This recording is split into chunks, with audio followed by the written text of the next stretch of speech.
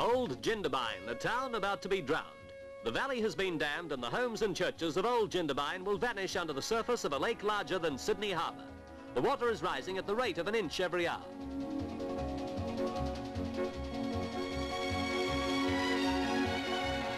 It's a day of rollicking farewells as the bushrangers ride again and the townspeople wear costumes of the 1830s.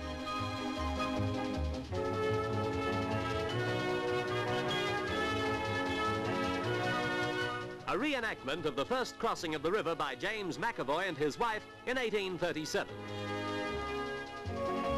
In New Jindabyne, it's a time for celebration. They remember the past as they look forward to life in the new town, half a mile up the valley from the old one. New Jindabyne is a modern town. When the lake is full in about a year's time, the water will lap almost up to the main street. There'll be fishing, yachting and water skiing.